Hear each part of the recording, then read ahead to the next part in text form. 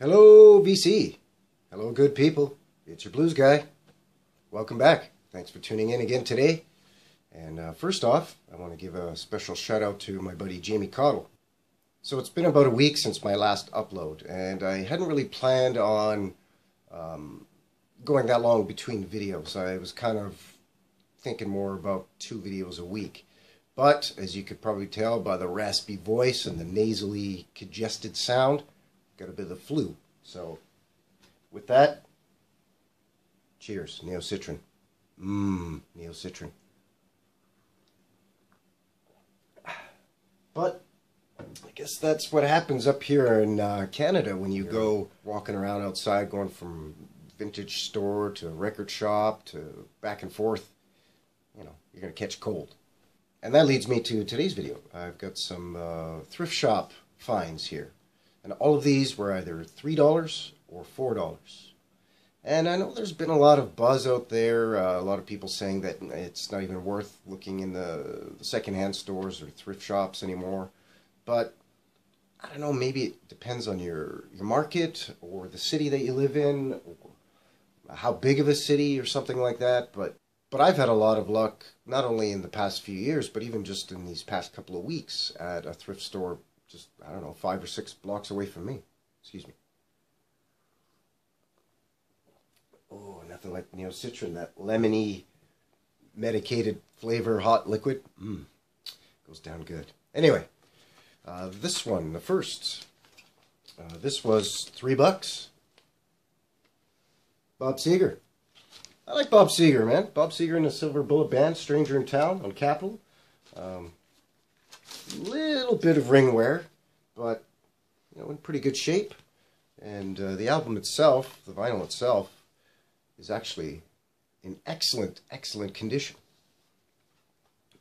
So that was just a great score. I like Bob Seger, pretty much anything that Bob Seger does. I kind of dig those dudes that have that raspy, gravelly voice and that kind of blue-eyed soul, rock and roll kind of feel, and Bob Seger fits the bill on that for sure.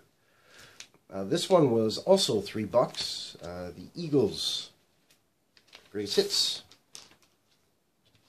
And again, almost mint condition on the cover. Just a bit of wear. I don't know if you could see that along the top there and along the spine.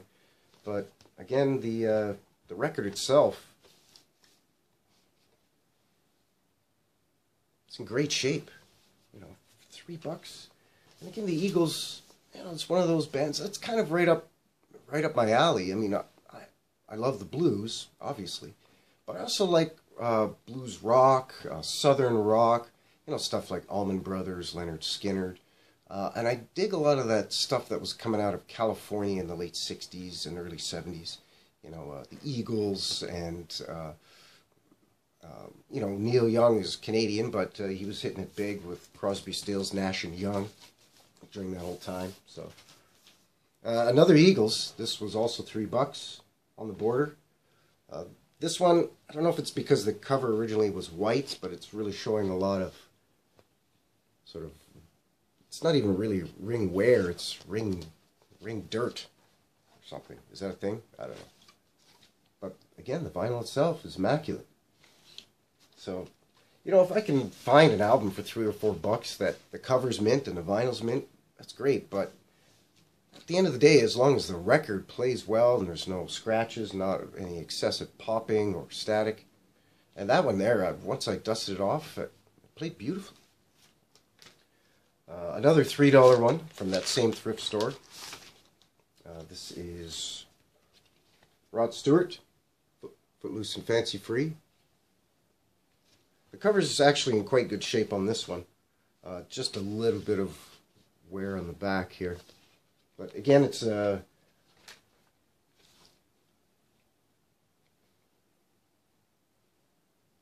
really hard to get a good angle on that. But again, the record is very minty, and it actually came with the booklet with all the liner notes and all the pictures and everything. That's a score in itself, because there's nothing more frustrating than buying an album, and you know that there's supposed to be a booklet or a poster or something, a pack of gum, whatever in there, right? And you open it up and it's not there. I mean, you're not listening to that. Again, that's not what's going on your turntable or on your hi-fi, but still, you know, it's kind of frustrating because it kind of makes you feel like it's a puzzle and there's 3 pieces missing out of a 100-piece puzzle. So the puzzle's never finished. Now this one was $4. I already have a copy of this, but I couldn't pass it up because Rod Stewart, every picture tells a story. This is actually my favorite Rod Stewart album. And this one is on Mercury. And this one, the label on this one is different than on mine. Mine's an original pressing. My copy that I already had is an original pressing on Mercury, but the label was different. I think mine's a Canadian pressing, and this one I think is the American pressing. But again, it's got that beautiful gatefold, and for $4. I don't understand why that was sitting there. I don't understand why any of these so far were sitting there. It's ridiculous. Another $4 album. Again, this is all from the same thrift store. So I guess it was worth getting. Cheers. Getting the flu. Neocitrin. Oh, that's horrific. This one, $4 as well. Procol Harum. Now, it's a little rough. See here? Yeah, kind of yucky. And somebody spilled some ink or tried to color in all of these. I don't know, maybe they dropped some acid and decided that they were going to color in all these little, I don't know.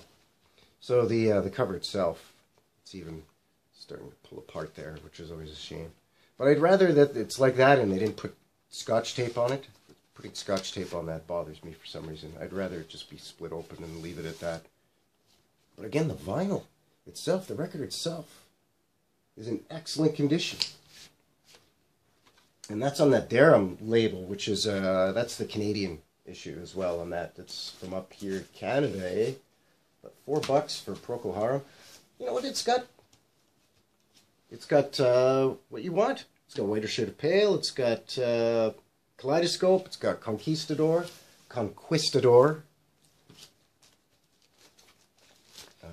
What do we have? How many do we have left here? Second to last one. Again, I already had this. Who doesn't, really? If you're even half a fan, you got to have Led Zeppelin 2. But for $4, I couldn't pass it up. And this is actually different than the one that I have. It's the same label. It's the original pressing, first pressing. But the album that I have is just the regular album, whereas this one is the gatefold.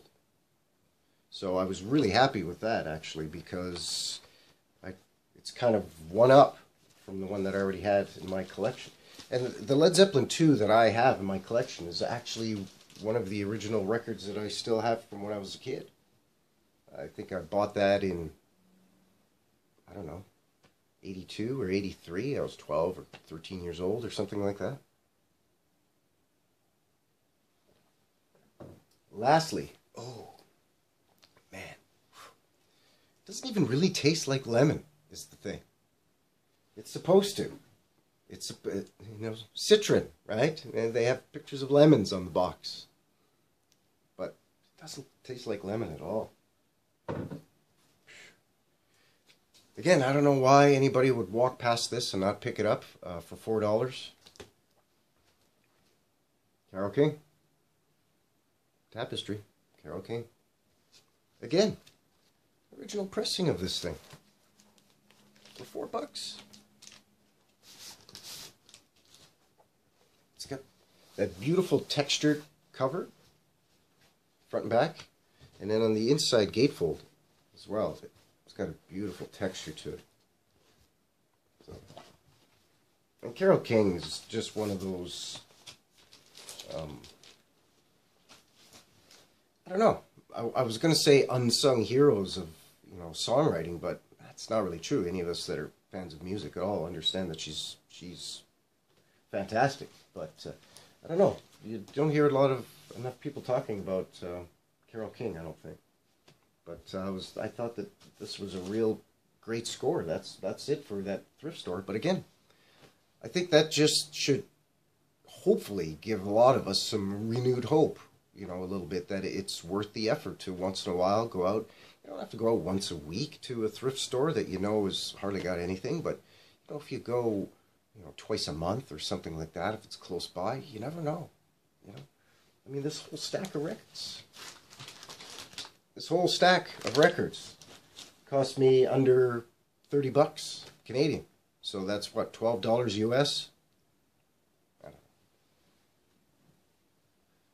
Anyway, I think that's going to do it for today.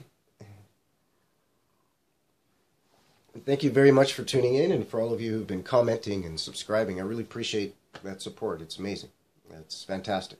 Anybody that says the vinyl community doesn't support one another, they're crazy. All right. So take care, everyone. Thanks for watching. Talk to you again soon.